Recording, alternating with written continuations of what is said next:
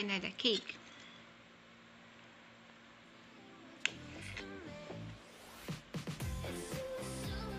As you can see, it's rich.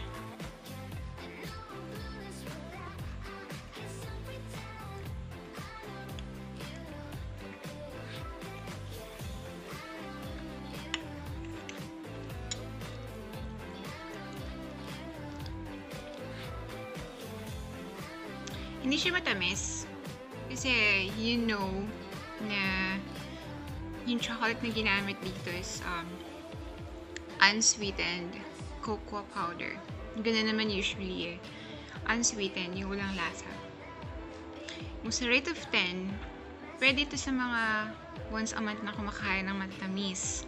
You can actually eat it kasi nasa from 10 nasa 5 yung sweetness niya.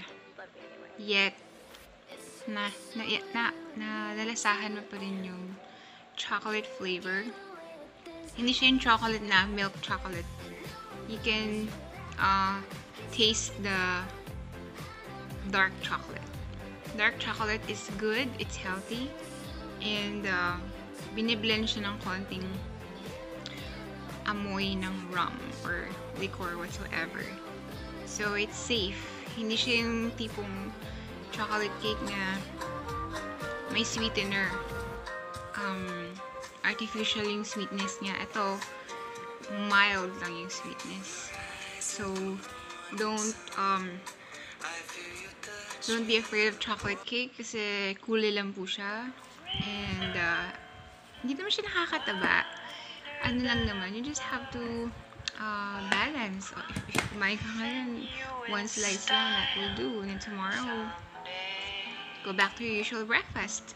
So, ito naman ay pampaboost up lang. For example, you don't like your Monday and you want to be happy about your Monday. So, it's good to at least take a bite of cake, chocolate cake. So, it's highly recommendable. Hindi po ako ganun ka-perfect na natikman ko yung buong chocolate cake ng mundo. I cannot do that. I cannot afford to travel. And, of course, you can try all of the chocolate cakes. So, better, paminsan-minsan lang. So, ito, I'm gonna review Maricar's chocolate cake as, for me, 9.5. So, masarap. And, ayun, I would like to thank my sister-in-law again who gave this to me, and thank you, and that's it. So you can also order Maricar's Chocoliquor cake online, I think, and you can do your own testimony as well. So there, thank you.